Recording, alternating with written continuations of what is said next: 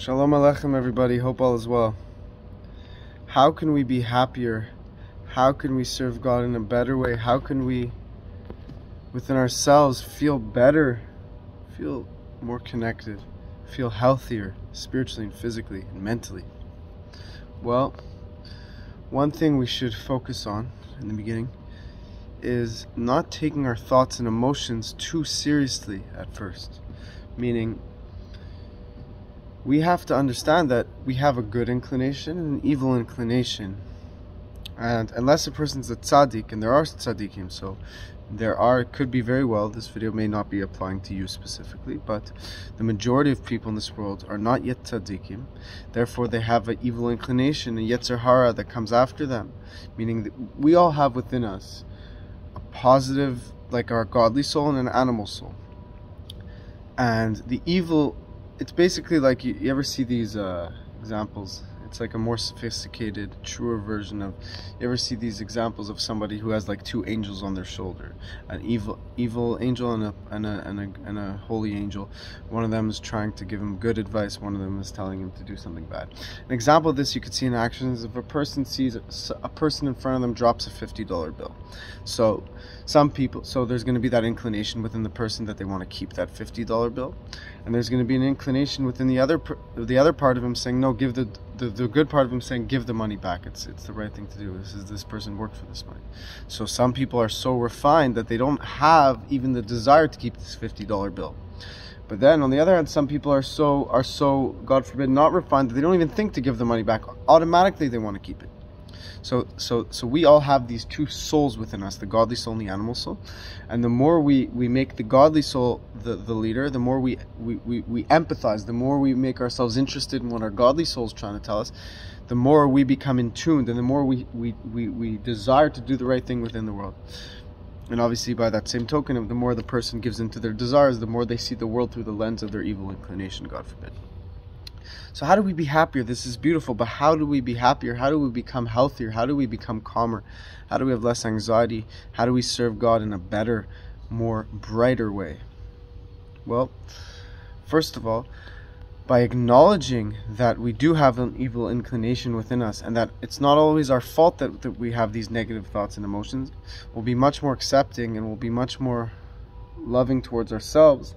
And as you know, person has to love themselves if they want to begin to love Hashem, because we are a reflection of God. So if we're if we're in a bad place within ourselves, how do we even want to get close to God if we're not okay with ourselves?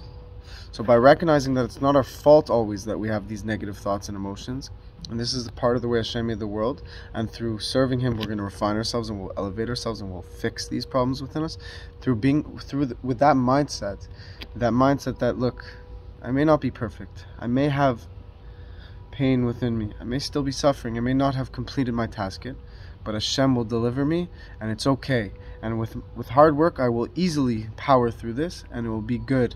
Immediately it will be good. You know, to take this a step further, we have to realize that we don't need our own permission to be happy. What does this mean? We're always looking to calculate. I'm happy right now, but should I really be happy? This is happening, that is happening. Rather than just letting ourselves be in the moment, connecting to Hashem through being in the moment, through being invested in the current now, we get ourselves so caught up with, am I happy right now? But this is happening, but then I have to go there. It would be so much better if I didn't have to do this, but rather I have to do that. So we find ourselves with these calculations, and that's the yetzer hara's greatest desire.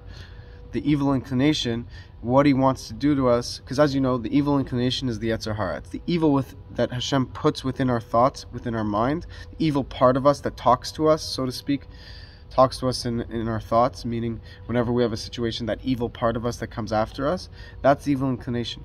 But what can we do? We cannot take him seriously. We can realize that, wait, when I have a negative emotion that comes from the heart, actually, the Alter Rebbe explains in chapter 9 of Tanya, this is very applicable to this video, that what happens is we have the main place of our godly souls in our brain, and the main place of our animal soul is in our heart. But there's also, the heart is split up into two sides. It's split up in the left side and the right side. The left side is where it's filled with blood, and that's where the evil inclination is housed. That's where he's mainly comes from, where he's mainly settled in, so to speak. And then the right side of the heart, there is no blood, and that's where the godly part of the soul is, within the heart. But the main dwelling of the godly soul is in the brain. So this is beautiful. But how does this apply to our conscious experience? Well, the Alter Rebbe explains further that what happens is when you have a negative inclination, what happens is your heart, the left side of your heart, where it's filled with blood, the animalistic part of your heart has a desire, and it'll send that emotion up to the brain. And then the brain will start to process and say, wow, I feel this emotion. It's weird. I feel angry. Why do I feel angry? Oh, I feel angry because... So basically the evil inclination comes into the mind, and it tries to use the mind to take these desires and bring them into thought. You know, you ever notice you'll feel angry. Why do I feel angry? Because he did that to me, or she did that to me, and that blah, blah, blah, blah, blah. But we're not actually angry about these things. We just have this feeling of anger in our heart, and then the anger comes and it clothes itself in all these excuses why to be angry. But so how do we flip it around? The Alter Rebbe says we flip it around by realizing that the brain is higher than the heart, and just with a tiny bit of effort, we can flip the whole thing around and not be controlled by our emotions, but with our mind use our emotions for the good. Very nice. So the Alter Rebbe explains that this is done by thinking about Hashem, meditating upon Hashem's greatness, Gdulas Hashem, how great and powerful Hashem is. And how beautiful and majestic Hashem is, and how majestic and magnificent Hashem is. And just by thinking about this, immediately the thought will go down to the heart, and the heart will feel happy. And this will be the right side of the heart, which is the godly spark of the soul within the heart, which is on the right side of the heart. And when a person does this enough, he's able to then power it over even into the left side, that now even the animalistic part of the heart will want God. Why? Because first of all, it's important to note that our body wants instant, wants pleasure. Our body wants satisfaction. So at first glance, it's much quicker to get pleasure from things that may not be the Torah's advice, the Torah's commandments. But through learning Chassidus and through connecting to God and through having a relationship with God, your body realizes that actually even the true pleasure in life is actually through connection to God. And the body realizes that Hashem is real. And the body will also be interested in God. And this all starts from the mind, through the meditation of the mind going down to the heart. So therefore, a person, when they find themselves, and believe me, we find ourselves in dark situations, in painful situations. And when the emotions come, all the doubt and the depression, God forbid, depressed feelings or feelings of doubt, feelings of anxiety, feelings of despair, God forbid. When all these feelings come after us, we have to realize that this is none other than the Yetzer Hara coming after us from our heart. So all we have to do is literally just not take these things seriously. It's very scary to let go, but that's what we have to do, and it's the most liberating thing when we do it. When we let go of our mind, we let go of our heart, we say, whoa, okay, I may be having negative feelings, I may be feeling anxious and upset today, but it's a lie. It's the Yetzer Hara. I don't have to accept these things. I don't have to take them literally. I have to, and it's an intense thing to let go of our own emotions, but it's literally the most freeing thing. When we realize that, then when we do that, though, we truly get to use our emotions for a positive way. But we have to kind of clear out all this negative energy that may be coming after us from the Yetzer Hara through the heart. And by not taking it seriously, by saying, wow, I have a Yetzer Hara within me. Hashem is challenging me. Hashem wants me to work a little bit in life. So He's giving me these negative thoughts. He's giving me these negative emotions.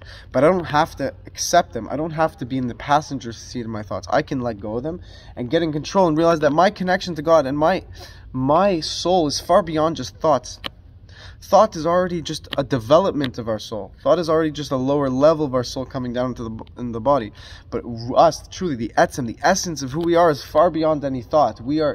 Hashem is beyond thought. Hashem is real. Hashem is the reality of things. So to our soul, and so what's this faculty that's beyond thought? The faculty that's beyond thought is, first of all, is chokhmah, wisdom is the highest part of the thought, the flash of the thought that's beyond understanding. But if you take it a step further, it's the will, desire. So we have a desire, we have a will, and a pleasure in connecting to God that's far beyond thought. Another thing that's very interesting is, actually, it's interesting because I was reading Tehillim today, Tehillim 119, the second half. And within that, there's 2 verses that correspond to 2 of my 3 names. My name is Shmuel Tzvi Michael. And obviously I didn't make this video as a personal, story, but I think this is directly related to the subject, and it's related to me and my experience. So I'm sure this could help. So my name is Shmuel Tzvi Michael. So for the name Shmuel, there's a verse that corresponds to the name Shmuel. Is Shalom Ravlo Vesor Secha V'Nelam. Abundant peace to the one who loves your Torah and he won't stumble. So how does a person stop himself from stumbling? How does a person have peace in life? Because really, what do we want in life? We want peace. What is the word peace? Shalom. It's related to shleimus, completion. When the world will be complete, when we will complete the task of this world, we will have peace. So how do we have peace? Everyone wants peace. How do we have peace in mind and our connection to the Lord? Well, David HaMelech explains to us how to do that in chapter 119. By a person bringing themselves to a place where they love Torah. Where you love Torah, like you're excited to learn Torah, you're interested in learning Torah. And a person, to really arouse this love, they should learn different parts of Torah, the Chassidus, the secrets of Torah. They should learn Chumash, the laws, Talmud. Find that part of Torah that arouses your heart. Some people it's Medrash. For me, I really have a strong connection to Medrash, all the stories of the Torah, like the inner details of the Bible stories, like Joseph, Yosef and his brothers, and all the little details behind that story, Moses, Aaron, all the stories, and all the Nevi'im, and all the prophets and the kings of Israel. All these things, these stories are very exciting to me. So when I learn this, it arouses within me a love for Torah. Everything arouses within me a love for Torah, but Davka, certain things arouse even more love. So a person, when they bring themselves to a place where they love Torah, they'll find a lot of peace in life. Automatically, all these like little doubts and struggles and painful deceptions within our own mind will melt away, because the Torah is such a powerful light that, when you bring the light into the room, automatically memela, immediately the darkness flees. So too, and how much more so in spiritual matters. And when we bring the Torah, the light, into our lives, we learn Torah with our brains, all of a sudden these negative thoughts within our brain get sifted out and cleaned out and purified and sterilized out.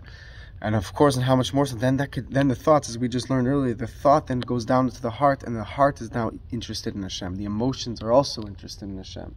But the thing is, how do we do this? We just can't let our emotions deceive us.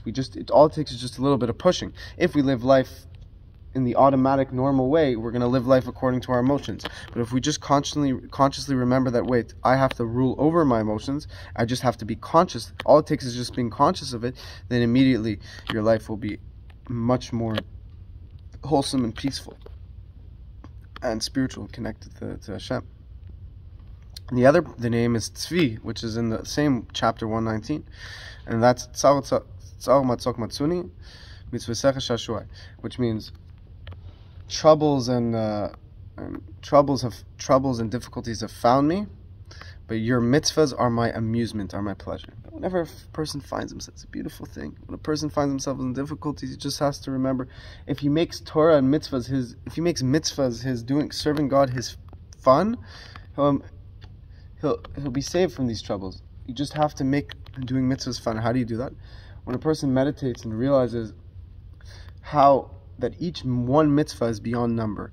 One mitzvah brings down Hashem's beyond infinite light, and not only just Hashem's beyond infinite light, brings Hashem himself beyond any light, Hashem himself into the world, and causes Hashem the greatest pleasure. When a person realizes that one mitzvah brings God into the world, reveals God within the world, it's just, we don't see it right away, but truly we just have to trust that, and Hashem is telling us this is what is happening. You may not see it because it's so holy that what's going on, and our eyes may not catch it right away, but we will eventually. That each time we do one deed that God asks of us, immediately God is revealed entirely throughout the world. God, we draw down into the world. We bring God out of captivity, so to speak. Hashem is beyond any captivity. He's infinite. Nothing beyond infinite. Nothing could captivate him. But so to speak, he makes himself in exile. He makes himself in captivity while we're in exile, while we're in captivity. So when we do a positive mitzvah to God, is as if we're setting God free. So when we do that, when we have that in mind, surely we'll be excited to do an extra mitzvah, and it will pull us out of any, difficulty we may find ourselves in. And of course, and how much more so when we get others to do mitzvahs and learn Torah. So remember this, that the heart, that we can't let our emotions control our thoughts. A lot of the day, God forbid, people, they spend their days, they feel an emotion, and they're always thinking about the emotions they're feeling, rather than the other way around. rather than thinking and then causing the emotion, controlling the emotion, a person is always analyzing their emotions. So by getting out of that state of mind, that flawed conscious way of living, a person frees themselves and connects themselves to the Almighty. So may we all do that today. May you all be blessed. Hopefully this video was helpful to you guys. Please share it with others. Thank you so much.